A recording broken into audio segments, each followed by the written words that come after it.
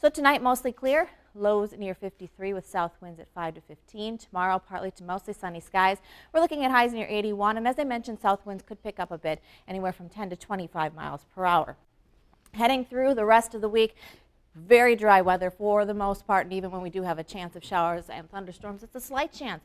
Partly to mostly sunny through the end of the week. Very warm temperatures, though, on Wednesday. Highs should be anywhere from 85 to maybe near 90. So, again, very warm midweek. Still in the 80s through the weekend. A slight chance of showers and thunderstorms on Saturday, but Sunday's looking dry once again.